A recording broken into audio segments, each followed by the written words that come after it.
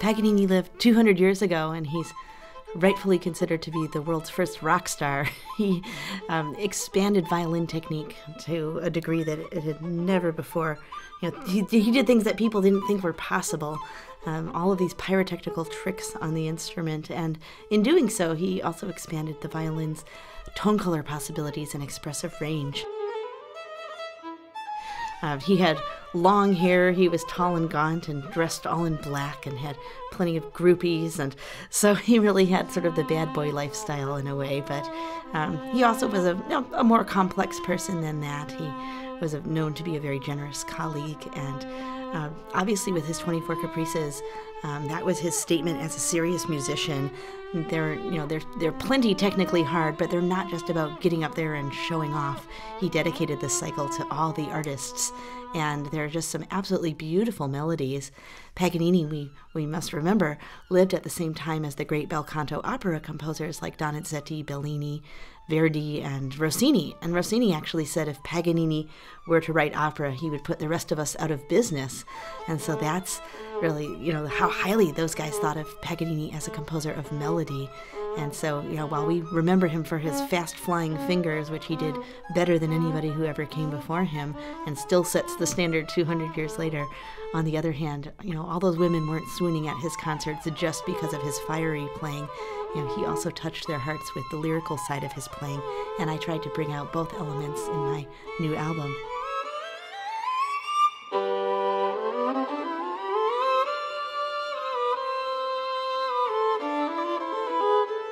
I love there was a Facebook post on your page where you talk about Caprice number 21, saying it sounds like singers should add words Absolutely. to the melody. Can you tell us, for folks who don't know, bel canto, that means beautiful singing. What are the qualities of bel canto that transfer to the violin? Yeah, well, just the virtuosity of many fast notes very cleanly, but always with grace and taste, with a fluidity and sometimes even a delicacy. And so, having a tone quality that's not overly bombastic, but that, always has refinement along with all of the facile jumps and leaps.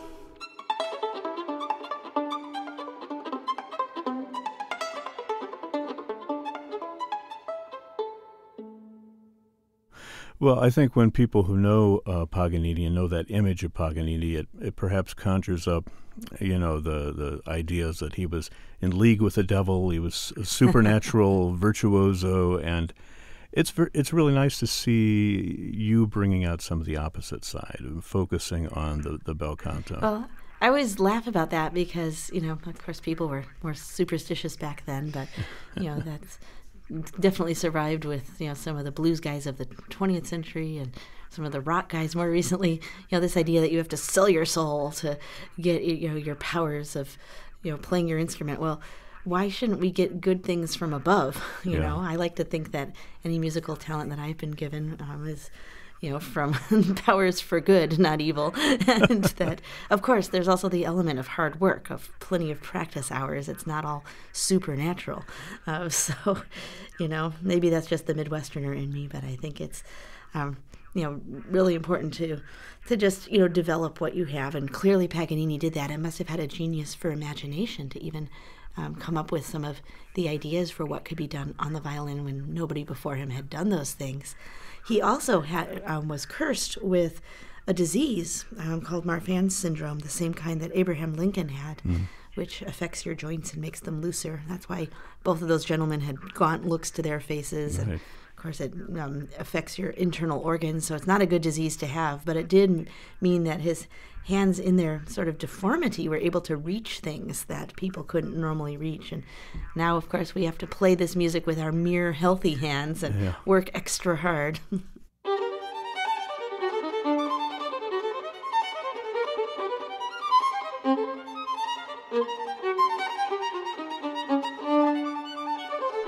Now, these 24 Caprices, which are more or less the centerpiece of the album, you have a long history with these works. It goes, your appreciation of it goes all the way back to your beginnings as a violinist. Yeah, when I started lessons when I was 3, and when I was 6, my mom bought an LP recording of Itzhak Perlman's 24 Caprices, and it was my bedtime bribe.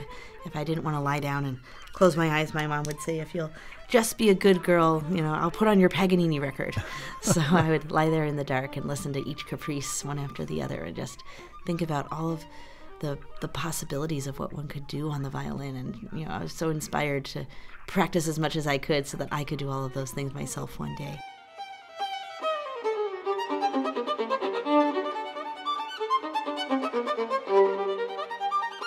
Can you talk a little bit about some of the challenges of playing these caprices? Because they're also very different, and they each accentuate, a different pyrotechnical or lyrical quality of the violin. Yeah, so you have, the mysterious, mood of number 6 and number 2, the playfulness of the outer sections of 19 and 17, the playing on the G string alone in the middle of 19, the beautiful vocal arias of 21 and 11, and then of course all the different bowing techniques, bouncing bows in 5 and 10 and number 1, and all the crazy double stops with thirds and fingered octaves, and I mean the list just goes on. You have to be pretty well rounded. And the uppo staccato, that was my bane, the hardest thing that I had to learn, because I wasn't born with any natural uppo staccato. I had to build it all from scratch, as opposed to the ricochet, the bouncing bows, that came to me much more naturally.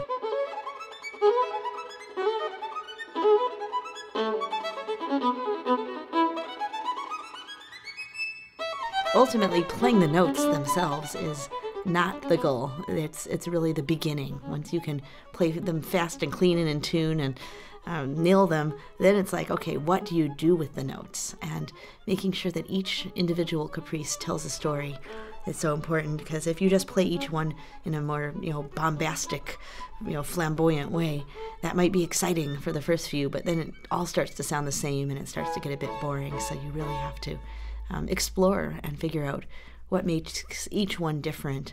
Number 4 is a particularly special one. I think it shows the chamber music side of Paganini's artistry, because it's in a lot of multiple voice writing, and of course Paganini is an under-recognized composer of chamber music.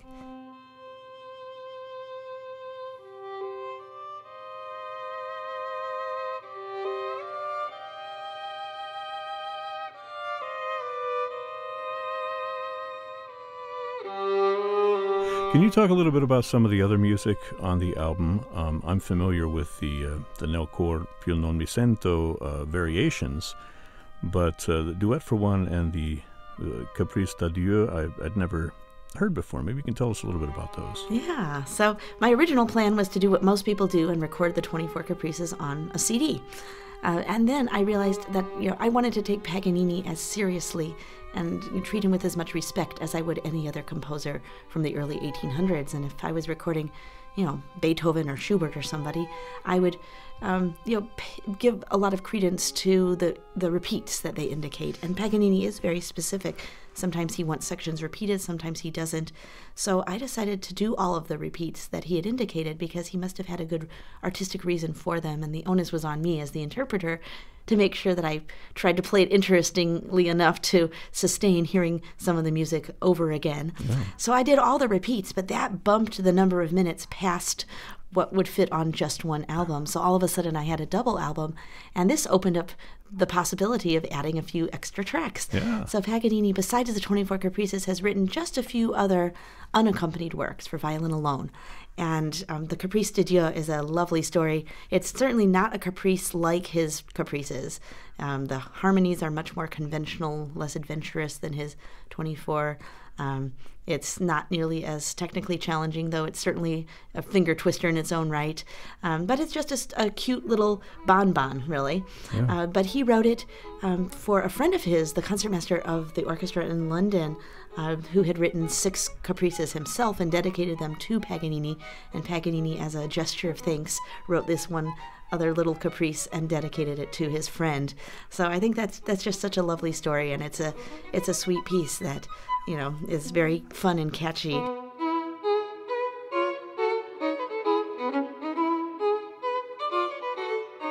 The duet for one is crazy. This is by far the hardest thing by Paganini that I've ever encountered. It totally blows away, even the 24 Caprices, in my opinion.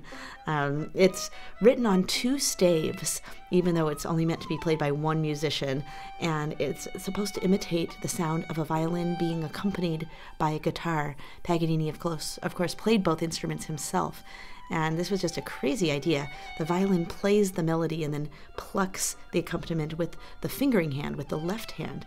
So your left hand fingers, of which there are only 4 to begin with, one of them is stopping the note, that's the melody note. One of them is stopping the pitch, that's the plucked note. And then the third one is plucking the plucked note at any given time. So it's just like patting your head and rubbing your stomach times 100. Just the trickiest thing in the world. But I thought, I'll dedicate the time to work it up because it would be so cool to include it on the album.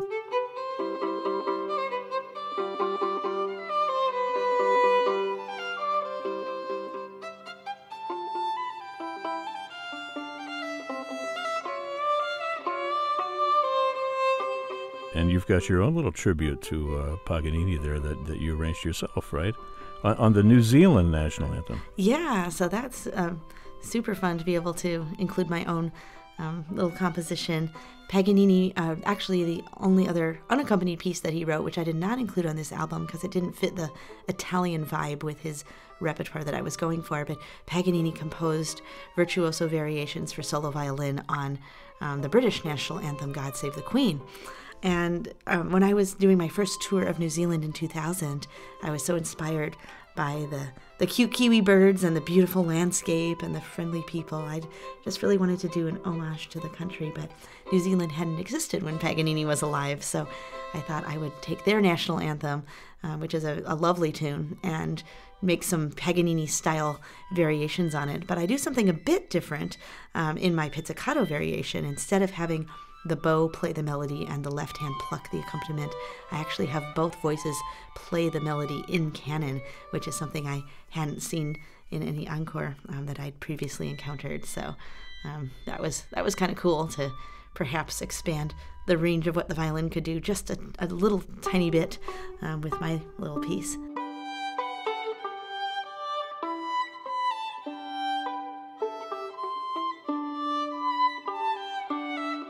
You're coming out to Toledo in November to play with the symphony, right? That's right. It will be my debut with the Toledo Symphony, so I'm really looking forward to that.